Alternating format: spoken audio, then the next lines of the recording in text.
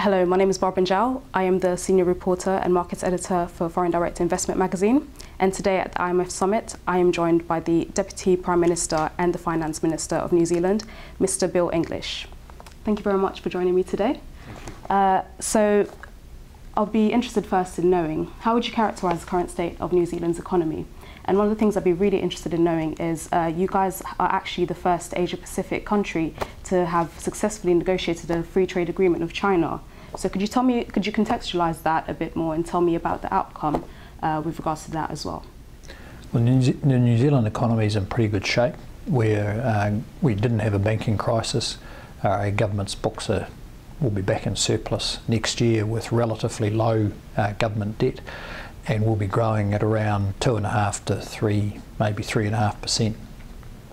One of the reasons we've been able to come through the recession reasonably well is because of the Chinese Free Trade Agreement.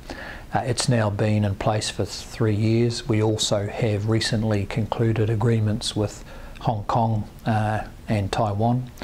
So we're on the way to tariff-free access to these fast-growing and, of course, in China's case, very large markets. Our main export to those markets are food of various sorts, principally dairy, but also a range of other products. And we've had the benefit of strong prices, and that's cushioned the effect of recession in New Zealand and underpinning the better growth that we're now enjoying. Okay, and so although New Zealand's economy is highly differentiated to those of its neighbours, particularly Australia, it's seen to a lesser extent, and also historically, its performance is seen as quite tied to what happens in the Australian economy. So given the slowdown in demand, especially for China, for Chinese resources from Australia, how worried are you about the knock-on effect of Australia's slowing growth on your economy, and what are some of your unique selling points that you feel will help you weather the recession? Yeah, we are pretty closely connected to the Australian economy, but with respect to Chinese growth, it's a slightly more complex story. So we are exporters of protein to the Chinese market. We're exposed to the Chinese consumer cycle. Now, over time, as the Chinese economy rebalances, we think there's a pretty positive picture for consumption becoming a greater part of the Chinese economy, and of course large numbers of people still continuing to grow their incomes.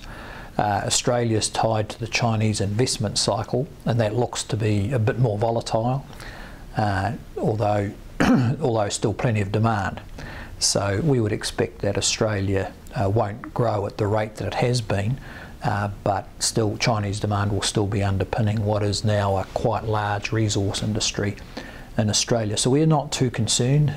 Of course, we want to see China work through its credit issues and its rebalancing issues successfully, and that'll be quite a big challenge. In the meantime, we have worked on becoming a more resilient economy so that whatever waves are generated from China or Australia, we're in better shape, that we're more competitive to be able to handle them. So New Zealand this year is predicted to grow by 2.5%.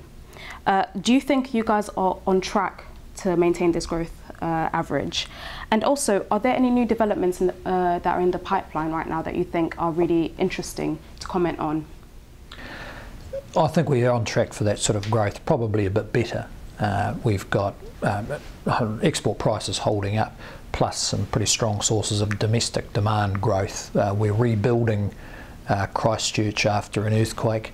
The total cost of that rebuild is around 40 billion New Zealand dollars, so around 35 billion US dollar rebuild, so it's quite large. In terms of new sources of growth on the horizon, this year we've got quite a significant program of oil and gas exploration going on. New Zealand has a very large offshore zone.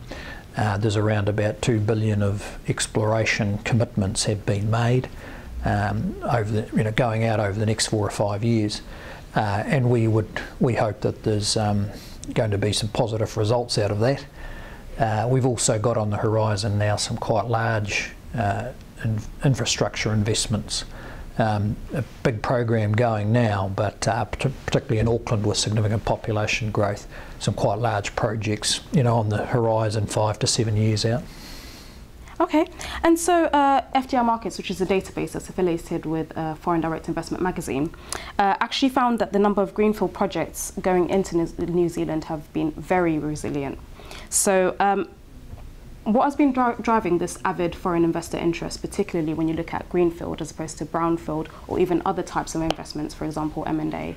And also, what are some of the sectors you think will be interesting to look out for? Because you've mentioned some of the traditional high performers, but are there some interesting new sectors or even interesting new trends to look out for in coming years? Well, because New Zealand's a small market, investors need to be pretty committed to having a close look. We don't have the largest scale, so even of Australia, or we don't have pipeline of similar type investments. They tend to be one-off opportunities. So the areas I think of interest are certainly further interest in the oil and gas exploration, what we describe as food processing. So we are very effective producers of protein. We add a lot of value one way or another to that, but there's plenty of scope for more added value there, and also in a fairly substantial forestry industry as well, where the prices for the raw materials have been pretty good, but in the long run, we'd be looking for investment there. New Zealand has a quite diversified and specialised manufacturing and IT range of businesses. So you'll find relatively small businesses who may dominate a global niche, for instance, or have the capacity to grow quite rapidly. If investors spend a bit of time looking through the undergrowth, they'll find some real gems. Being based at Washington for the IMF and World Bank Summit this year, I think it's one of the ominous threats is, particularly with regards to emerging markets, is the expected tapering of the US Federal Reserve's bond buying program. So are you concerned about this? Are you concerned about the knock-on effect? Because particularly when you look at neighbouring markets like Indonesia, India, who have witnessed a lot of capital outflows, are you worried about maybe this kind of the contagious effect this might have on New Zealand? Look, it's been our expectation at some time that at some time the Fed would have to taper and start shrinking its balance sheet. It would be pretty dangerous actually for everyone to assume that the best way to deal with the economy is just keep printing money because anything else feels uncomfortable. So it's another reason why we focus a fair bit on resilience of our economy. With respect to the emerging markets, some of the information here and other commentary that I've picked up indicates that these markets are a bit more resilient than perhaps than they were, say, in the late 90s, when there was another, a crisis in those markets which did affect New Zealand directly. We had a short, sharp recession as a result of it, so we know what it looks like. So we're a bit more positive about it, that everyone knows these events have to occur, they're not unexpected, and that they have in the last 10 years improved their position significantly around their financial setup and the strength of their balance sheets and so on.